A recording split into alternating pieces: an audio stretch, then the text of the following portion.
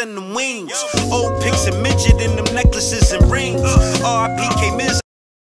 What's good and what up? It's your brother SamAnt here at Viral Hip Hop News. Do me a favor, family, before we get started with the content. Y'all know what to do. Go up top and hit that like button.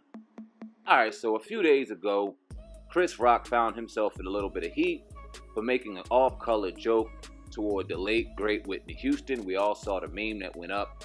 Whitney Houston sitting there in the glasses in her bag saying, I forgot what the meme said at this point, but then underneath, Chris Rock made the indication that she wanted some crack. Calling Whitney a crackhead, we all know the issues that Whitney Houston dealt with in her life.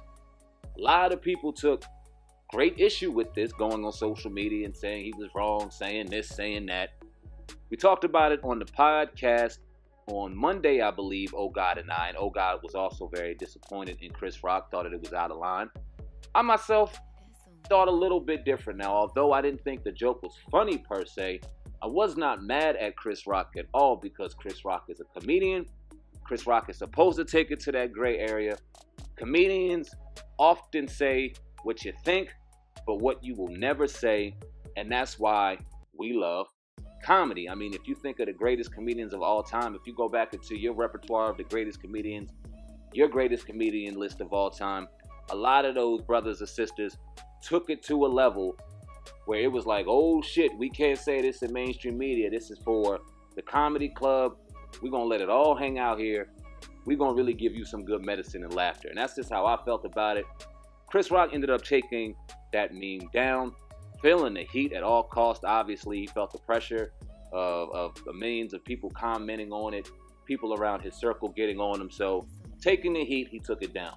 Well, Marlon Wayans was on, I believe, Big Boy's Neighborhood in L.A., and he was asked a question about Chris Rock and his whole situation. We all know Marlon Wayans and his family are not shy from saying whatever the fuck they want. He's done all kind of movies. He does not care. Goes on stage and says whatever he wants.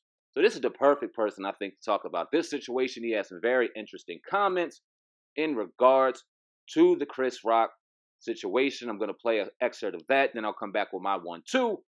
Let's go.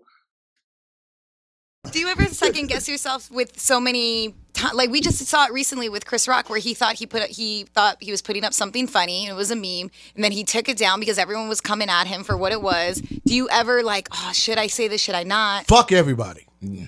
Fuck everybody. Fuck your sensitivity. Fuck all these bots from Russia and other places that are trying to take away our First Amendment. Yeah, I'm going to go to bat for our First Amendment all the time. And as a comedian, I live and die on the sword of truth. So I'm not taking back jokes. I'm not taking back thoughts. I'm not apologizing. I'm unapologetic. I don't give a fuck. I don't want to be loved. I don't want to be liked. I'd rather be respected. And when I'm trying to find some jokes, don't tell me what to do. Don't tell me. I don't care about your sensitivity. Write me up. Write me up. I got to go in dark. My job is to, it's like getting mad at a fireman for going in a burning building. My job is to go into a dark, burning building and come out saving lives with these jokes. I got some smiles. Yeah. I'm running into the. Hey man, I'm running into that building of molestation. I'll be back. Yeah. What you got? Oh man, I got these jokes. Do you remember when comedy used to be that? Comedy is that. Don't let social media tell you anything different. I do comedy clubs every goddamn weekend. Every weekend I'm in a comedy club. I don't get walkouts. You know what I get? People loving the fact that they're at a place where they're hearing truth. Yeah. They're hearing laughter. They're hearing darkness. They're hearing real. We get afraid to laugh at funny shit now. Because it's the infection of social media. Okay, thanks to everybody that stuck around for my 1-2 on the back end. Y'all just heard Marlon Wayans. Let me tell you why that exactly right there needed to be said. Now, whether you agree with what Chris Rock said or not, whether you think it's funny or not, is beside the point. But we live in a day and age today where everybody is so hyper fucking sensitive. I say it all the time on the podcast. I'm a comedian connoisseur. I love a good comic.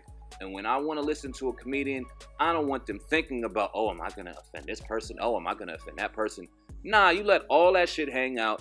And like I said, you're going to 9 times out of 10, I'm going to say 10 times out of 10, you're going to say something on stage that most motherfuckers think but are afraid to say And that's what makes you funny. The cliche is laughter is the best medicine, and I couldn't agree more, because where else could you find a place where you could put all kind of different ethnicities in one spot, and one person can go up there and talk shit about everybody and can get a genuine laugh about it.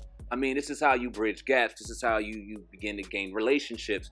This is how things and conversations and peace, honestly, begins to happen through laughter. And when you get in a day and age where a comedian has to watch what they say or do this or do that out of fear of offending this person, offending that person, offending this color, offending this gender, this or that or the third, it gets a little fucking sad, man. Now, we live in a day and age where we're playing the victim is like being the heavyweight champion of the world. We talked yesterday on the podcast. I wanted to bring up Pete Davidson, the comedian Pete Davidson.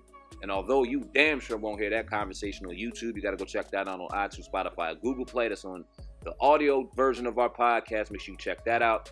I did speak about him being a little hypersensitive. Now, he has been going through a little bit of relationship problems. He was supposed to do a show a couple days ago. The owner said something in regards to his relationships. Dude got mad, got upset, walked out, felt disrespected. You're a fucking comedian, my dude. So you mean to tell me somebody can joke, or you could joke on everybody else, but somebody can't joke on you? I mean, what happened to just having some tough skin? Now, like I said, if you agree with what Chris Rock said or not, we can't have such sensitive skin. We can't be so sensitive to certain things. I mean, do you remember the Bernie Macs of the world, the Richard Pryors, the Eddie Murphys when he was doing his thing on Delirious and Raw, Red Fox, Robin Harris? These motherfuckers was not pulling punches. They didn't care what they said. They were going out there and giving it to you raw. And that's what I loved about them, man. And in today's age, I mean, with cell phones everywhere and this going to TMZ and this fucking jumping to the shade room or whatever, you got comedians genuinely stepping on tiptoes or walking on eggshells, and it's really diluting their brand. It's really diluting the comedy, man, and that's very sad.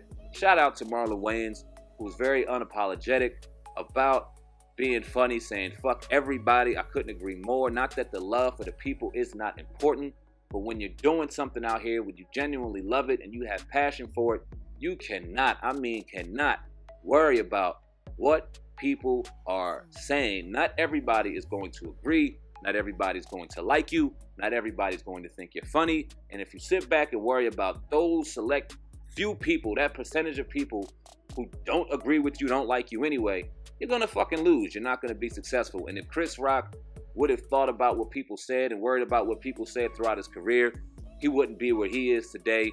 One of the greatest comedians of all time. And I also want to address this because I dropped the video, oh God, over at Hip Hop News Uncensored. Shout out to my brother, also dropped the video. And I'm hearing a lot in the comments section that, oh, we never rocked with Chris Rock. Chris Rock was never funny to begin with. Listen. It's easy to say that now when the dude ain't on top of his career coming out with stand-up comedy after stand-up comedy. Because when Chris Rock was at his top, nobody, and I mean nobody, I don't give a fuck what color you were denying Chris Rock. When he was doing Pookie, when he was fucking, he was a crackhead in New Jack City and the shit was still funny. He wasn't even trying to be funny and he was funny. When he was saying, good Lord, that's a lot of money on a living color. When he was coming out with them comedy shows at the comedy shows, Chris Rock was fucking hilarious. And that's another thing that's wrong with today's society. They want to run with a wave. Just because they don't agree with somebody now, all of a sudden they don't like this person, they don't like that person. That's a little unauthentic. That's a little disingenuous. Let's not go there. You can agree to disagree, but let's not get too up in arms about situations because we know by next week or the week after, nobody's going to remember this shit anyway. So I agree totally with what Marlon Wayans said. Fuck the people that are going to just not care anyway or throw shade at you anyway. You got to do what you love, man, and do what's genuine to you, and the real people will respond. That's just my 1-2. Y'all leave a comment in the comment section right now. Let me know what you think of Marlon Wayans' comments in regards to this Chris Rock Whitney Houston situation. Also, in the description box, you'll see links to our IG and Twitter, which you also see up top. And make sure you subscribe to all the movements myself, SamAnt, CEO of Viral Hip Hop News runs. Push Up with SamAnt. New episodes coming out this summer. The Wake and Bake podcast coming with my brother Oh God in the next couple of weeks. Ooh, I cannot wait for that. And of course, subscribe to the most underrated, most dangerous podcast on YouTube, iTunes, Spotify, Google Play, and all major online outlets to date. The Uncensored Truth podcast.